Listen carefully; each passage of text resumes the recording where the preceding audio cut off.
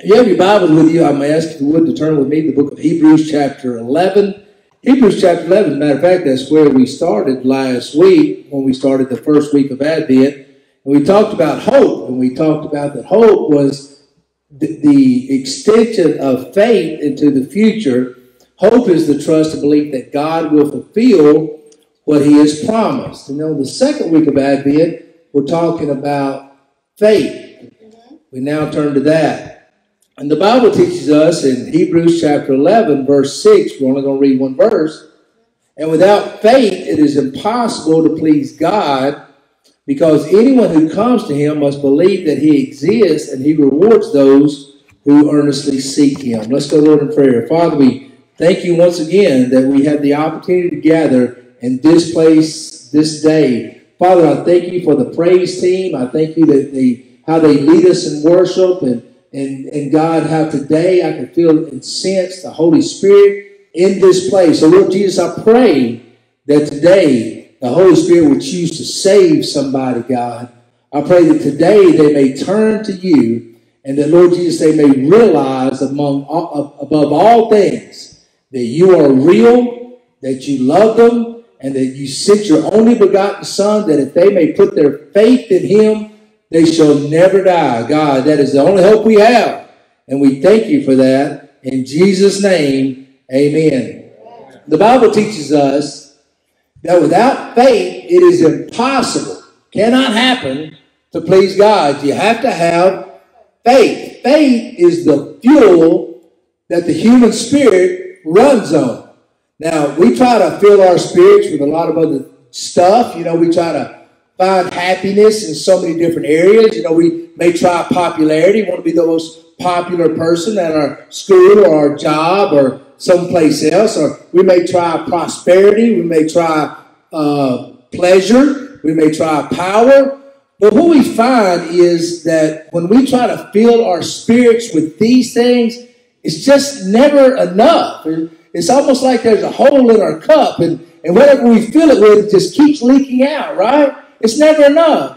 And for those of you who are here today that are truly children of God, that are truly saved, you know exactly what I'm talking about. Because I don't think you can come to Christ until you probably tried a whole bunch of other things. You know, you just tried so many other things to quench that hunger, that thirst that's in your spirit. You've tried so many different things, but nothing ever really fulfills. And I don't have to experience all these things to know they don't fulfill. All I have to do is read the news. I can see as people are seeking after this power and this popularity and this prestige and pleasure, that it just doesn't get them where they want to go, because we see so many of them. And drug overdoses who are celebrities and rock stars and people who commit suicide because it's simply not enough.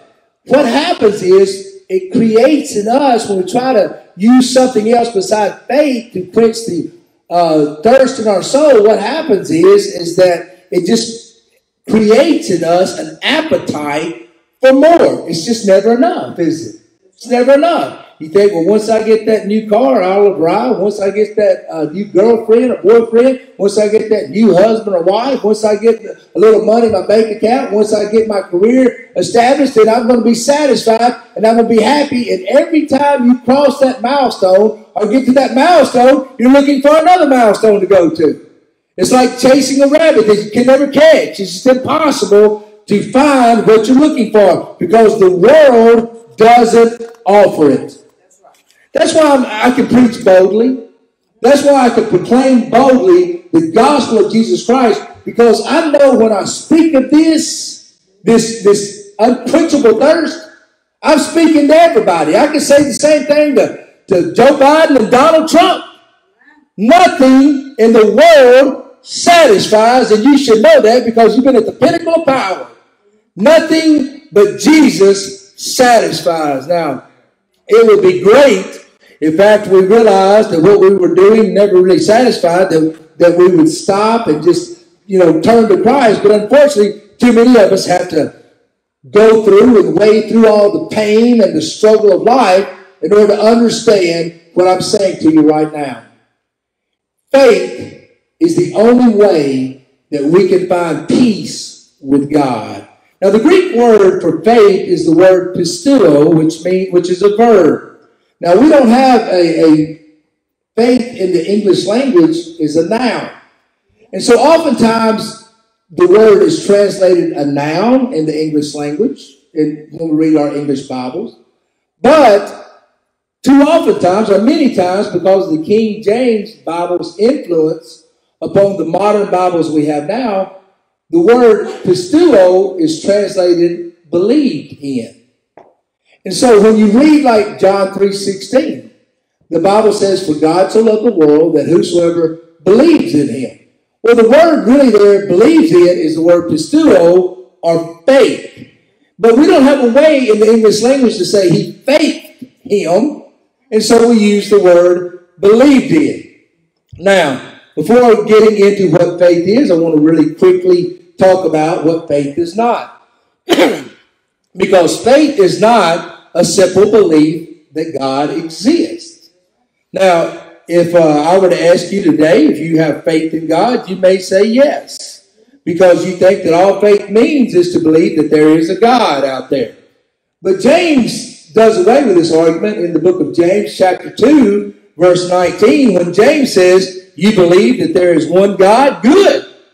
Even the demons believe that and shudder. See, the Bible teaches that the demons believe that there's a God. And so if all you're depending on for your salvation or anything else or deliverance is that God exists, then you don't really have faith yet. You have that belief that God can, but you're not so sure that God will. Satan is a 100% believer that God exists. So obviously, faith is more than a simple belief. Faith is more than simply accepting a set of beliefs or doctrines. You cannot be saved, you will not go to heaven just because you believe that God exists. Secondly, faith does not care about the sincerity of your beliefs. You see, the number one antagonist today, the number one enemy of real Christianity is not Satanism. It's not even hedonism. It's not even another organized religion. The greatest attack today on real Christianity is relativism. And what relativism teaches us is that truth is relative. And as long as you're sincere in your beliefs, it doesn't really matter what you believe. And I talk to people, and I'm sure you have too, sometimes about faith or about what you believe. And as you talk about your belief, you'll find them come up with all kinds of weird and crazy beliefs. And they somehow think that because they believe this sincerely, that makes it true. But let me say this, there are people out there, even today in the 21st century, that believe the world is flat. They do. They believe it sincerely. They'll get on, if you don't believe it, go on YouTube and Google, is the world flat? And there's going to be somebody up there explaining to you why no one ever went to the moon and why the world is flat. There's all kinds of conspiracy theories about everything. But it doesn't matter about the sincerity of your belief. That simply does not make it true. I used to believe in the tooth fairy. I used to believe in the Easter bunny. I was very sincere in that belief. Matter of fact, if somebody said it wasn't so, then I would argue with them. But the sincerity of my belief was not based upon reality or truth. And belief that is not based upon reality or truth is nothing more than a good lie. I'm so tired of people telling me what they believe. Because the sincerity of your belief does not make it true. Faith is also not a simple belief that God can do something. You can believe with all your heart that God created the world in 6 days. You can believe with all your heart that God came down and was conceived into a virgin named Mary and was born in Bethlehem. And as the young lady sang a while ago, that Mary had this little baby that could heal blind folks and make lame folks walk and deaf folks hear. You can believe that. You can believe that with all your heart. You can believe with all your heart that Jesus was crucified and died from your sin and rose from the grave after 3 days. You can have all of those beliefs, but faith is more than what you believe. As I said, even Satan believes that. Even the demons believe that and shudder. Scriptures, if you notice, too many people are depending upon their eternal salvation on belief of a set of doctrines. Beliefs that may have simply been passed down to them from generation to generation without simply receiving the truth themselves. You may depend upon the fact that your granddaddy was a preacher. You know, your daddy was a deacon. You may depend upon the fact that you're surrounded here by the gospel. You can't turn on the television or the radio. And so maybe that influenced you to believe the things you believe. But faith is more than what you believe. And that's why Jesus knew this was going to happen. That's why over and over in Scripture, on the last days, when these people were standing before Jesus at the end of the age, they said to Jesus, Lord, let us in. We prophesied in your name. We went to church every Sunday. We were preachers. We were deacons. We went to church. We sang in a praise band. And Jesus looked at them and says, depart from me. I never knew you. They were deceived. Deceived. Their eternal salvation simply was based upon a belief system and not what real faith is. You know, you can believe whatever you want to.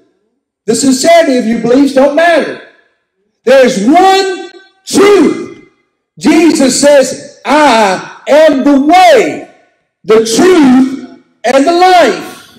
And no man comes unto the Father but by me. The Bible says there is one name under heaven by which men can be saved. And that is the name of Jesus Christ. The Bible talks about the parable of the wheat and the tares. Wheat and tares, they look alike until they're gathered up at the harvest. And then the head is cracked open, and you can tell which is the wheat and which is the tare. And Jesus compares that to the end of the age with people who are coming before him, and they look like Christians, they talk like Christians, they act like Christians, but they weren't Christians. Amen. And today, somebody may have made you come to church. Somebody may have manipulated you to be here, or you may have been here out of some other reason, maybe a little pain or guilt. I don't know why you're here today. You may have come simply because you love Jesus, and that's awesome that you did.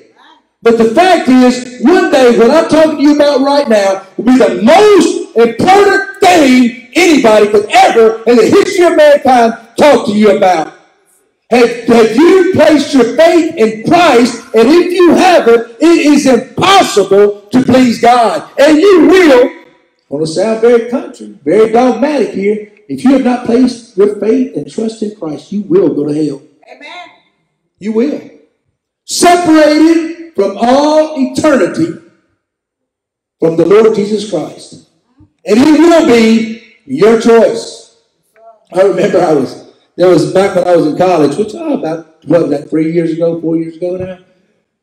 Back when I was in college, there was this exchange student from Sweden who used to ride to school with me.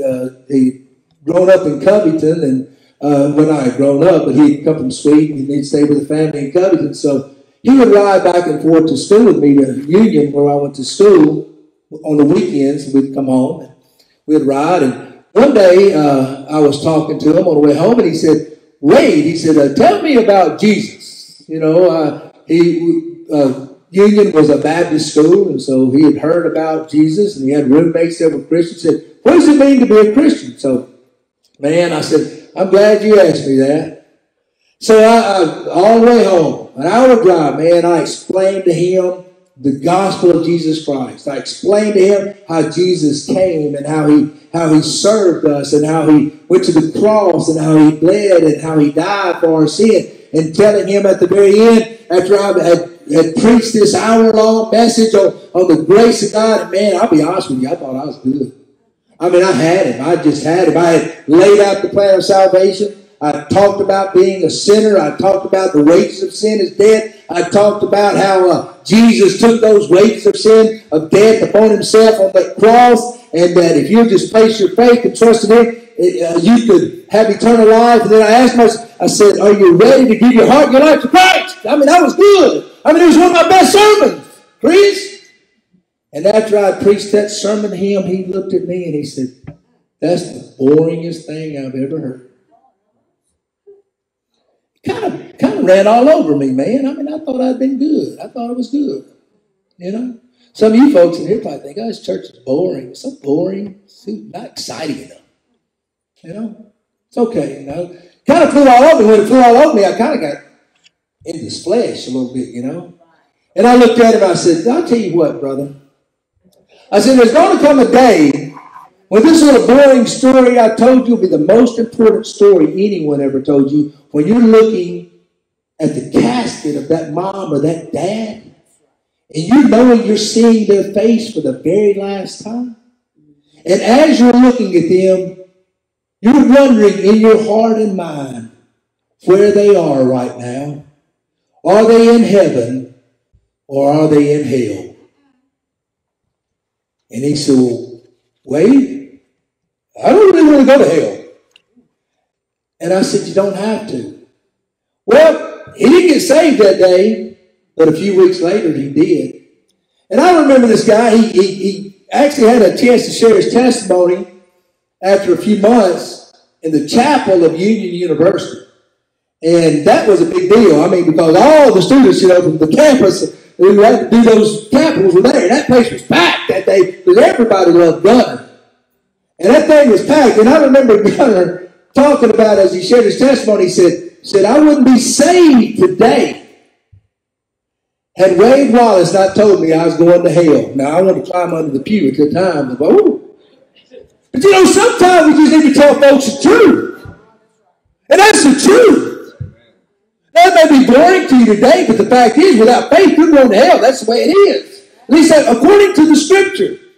And I cannot stand beside the casket of someone who's passed on, and I cannot stand beside their family of someone who has placed their faith and trust in Christ and tell them that they're going to heaven, or that one day you'll see them again, if I can't say also that those who have never placed their faith and trust in Christ, you will never see again. That's harsh. Today, that's definitely politically incorrect. But it's the truth. It's the truth. You see, what is faith? If it's not just a belief. Well, faith is like a two-sided coin. On one side of the coin, you have belief. Yes, you have to believe there is a God. You have to believe that God exists. And that's what the Bible just said in Hebrews chapter 11, verse 6. It says, first thing about faith is they have to believe that God exists and that He rewards those who earnestly seek Him. So you have to believe that God exists, but there's the other side of the coin, and to me, it's the side that's most neglected in our culture today. And that is faith is trust. It's trust. You see, it's trusting that God loves us and wants the best for us. It's not only the belief that God can do something, but the trust that God will keep His promises. You see, faith is only faith when it becomes really an action or a risk. Now, for example, gamblers at the casinos, or sports gambling especially, have faith in their teams, don't they? They believe that Alabama's going to win the football game yesterday, or somebody's going to win the basketball game, and how much money they put on the team is equivalent to how much they believe in that team, right? If we were certainly certain, and I've actually used this here before, so I won't use it again, but we have a lot of Alabama fans that go to church here, and so I oftentimes ask them, I'll say, how much do you think Alabama's going to win? I know Alabama's going to win. I know Alabama's going to win. I say, okay, how much you want to bet? You want to bet $10? Oh, man, yeah, I'll take your $10 bet. Easy money. How about 100? Yeah, 100. How about 1,000? How about 10,000? You see, how much faith you have in that team is equivalent to how much you're willing to risk, right? Maybe at first for $10, we're absolutely certain. But for $10,000, we're not quite so sure, right?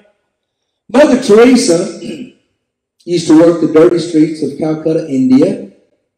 She was a Catholic nun who went out and she dealt with the downtrodden, the sick, among the street people of this very, very impoverished place. Now, Mother Teresa's group of nuns, they're called something, what are they? They're called her little group of nuns. They wore their outfits, they had no pockets in them. And the reason they had no pockets in them is because they maybe kept it one day to pick up something and put it in their pocket, like I do. My pockets are full. So, but they had made a vow to never possess anything.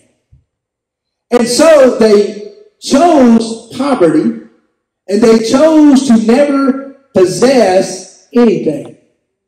Now, how many of you have heard of Mother Teresa? Raise your hand. Okay, most of you, just about all of you have heard of Mother Teresa.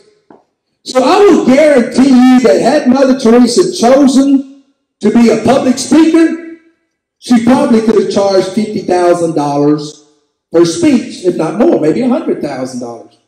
Because, I mean, she spoke in front of world leaders.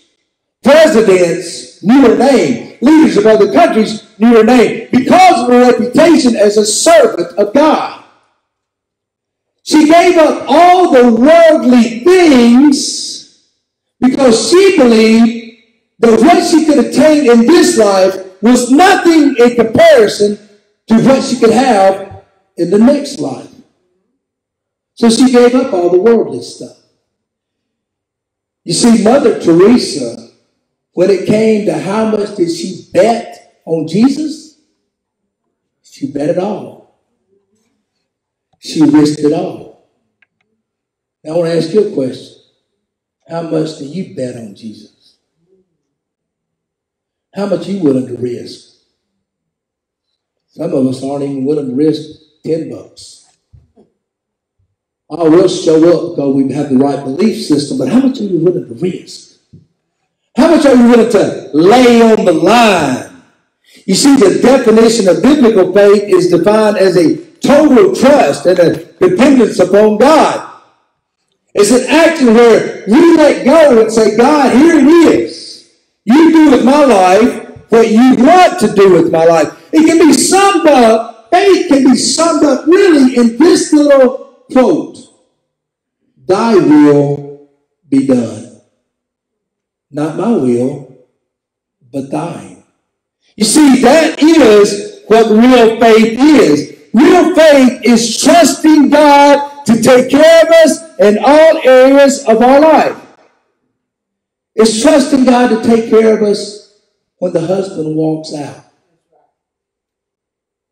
Even though we prayed for the husband to stay.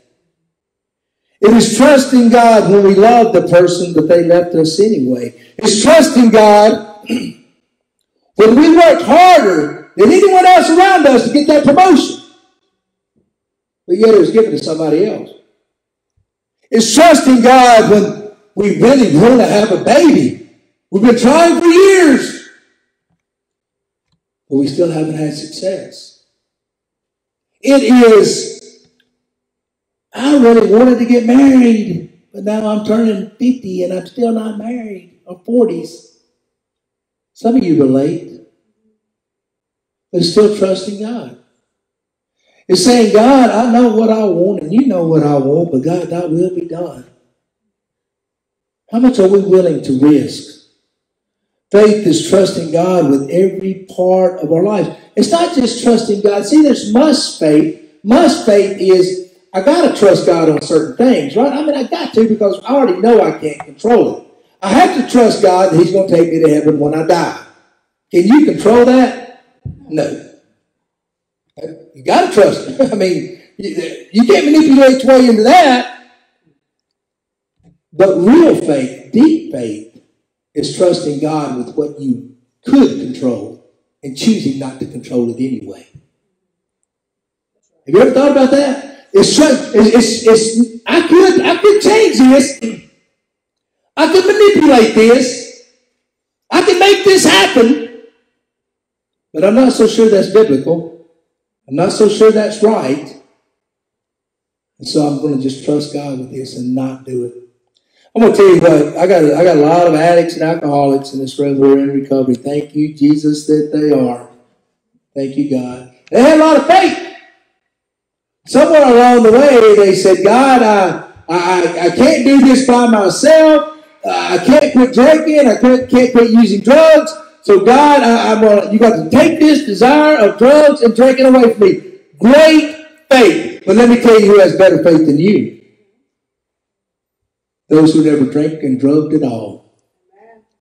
Because they trusted God without having to use drugs and alcohol. They trusted God not to start it. They said, God, I know you don't want me to do that, so I won't. And that's what real faith is.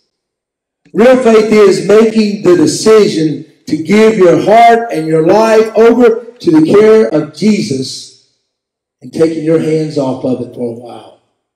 It's saying, God, those are not my kids, they're yours. God, this is not my money, it's yours. God, it's not my job, it's yours. God, wherever you want me to go, I'll go. Whatever you want me to be, I'll be. You know, Jesus didn't hide his scars to win friends. People came to him and said, Jesus, I'll follow you wherever you go. And Jesus looked at him and said, foxes have holes, the birds of the air have nests, and the Son of Man has nowhere to lay his head. Jesus looked at great crowds that were following him and said, oh, before you follow me, you better understand that to follow me means you got to hate your father and mother and wife and kids and brothers and sisters also. If you want to follow me, you got to pick up a cross and die to yourself. Well, we preach this easy gospel today, but all you got to do is walk an aisle and be baptized. That's not the gospel Jesus preached. The gospel Jesus preached was you have to lay it all down. Die to yourself and follow me. That's the faith that we live by in the present and the faith that takes us into eternity with him. Now, some of you today have tried all the things and you're sick and tired of being sick and tired. Well, today is a good day for you because today is the day you can practice faith. Today is the day you can lay it all down. Whatever's robbing you of your peace, you can give it to Jesus. Whether it's that new job you're wanting or that new wife. Lay it down.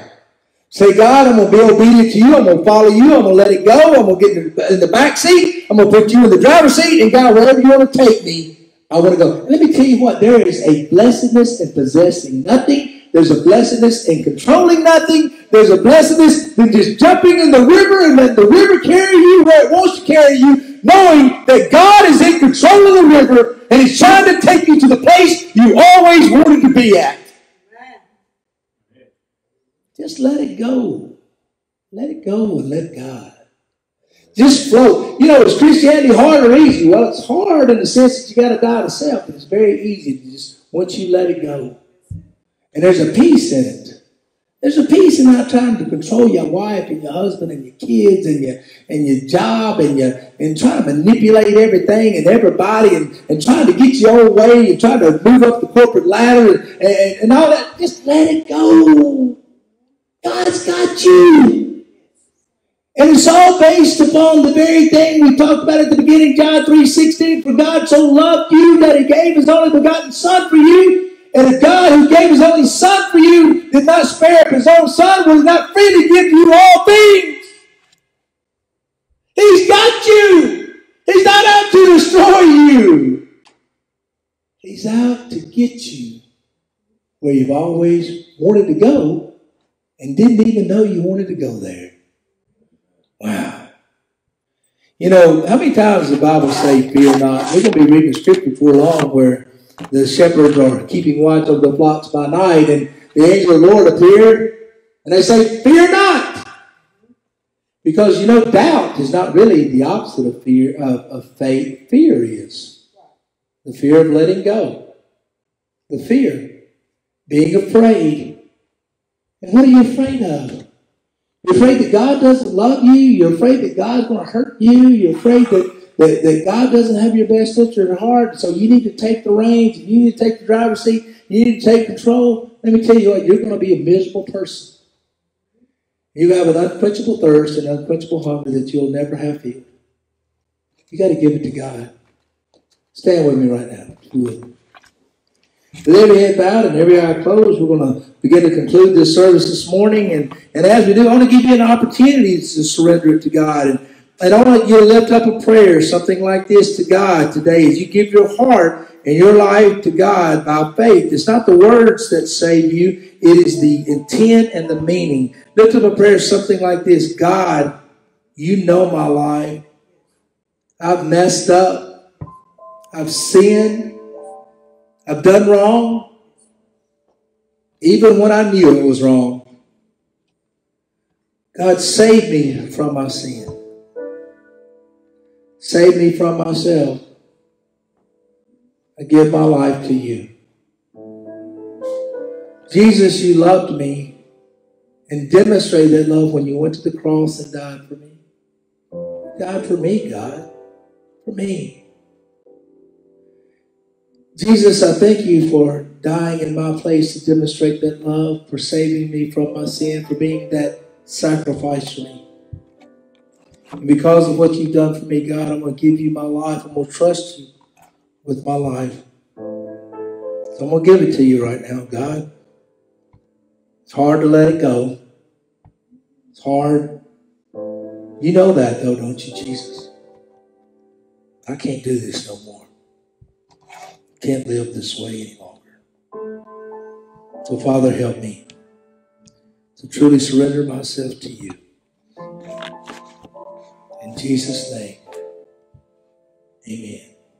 If you prayed that prayer with me, then I hope that you'll make that decision public this morning. Just come up and say, Brother Wade, I prayed that with you, and I surrendered my heart, my life to Christ.